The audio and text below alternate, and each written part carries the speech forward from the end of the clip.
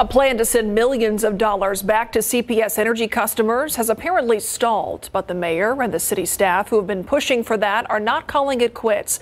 Our Garrett Berger joins us live now with where things stand on this. So Garrett, first things first, how much money are we actually talking about here? Well, Myra, the city gets a portion of CPS Energy revenues in lieu of them paying taxes.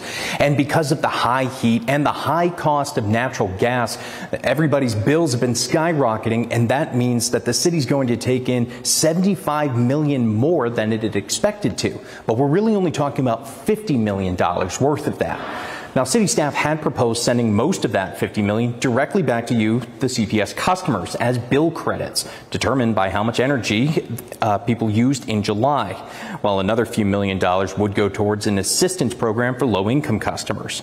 Per the latest version of the plan, the average residential customer would get a $29 credit on their October bill. But while there was support for helping low-income customers that we heard, several council members today said rebates aren't what constituents want. Instead, they talked about using the money to protect against more extreme weather in the future, including weatherizing homes and planting trees.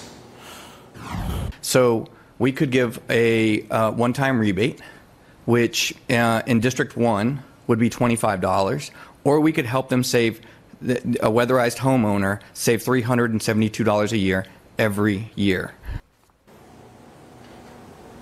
In the face of that opposition, and with several council members absent for today's meeting, the city manager said a vote scheduled for next week would be pulled from the agenda, and that there would still need to be some more council conversation.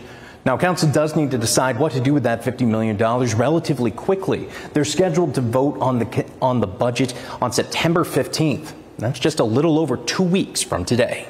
Live at City Hall, I'm Garrett Berger, KSAT 12 News.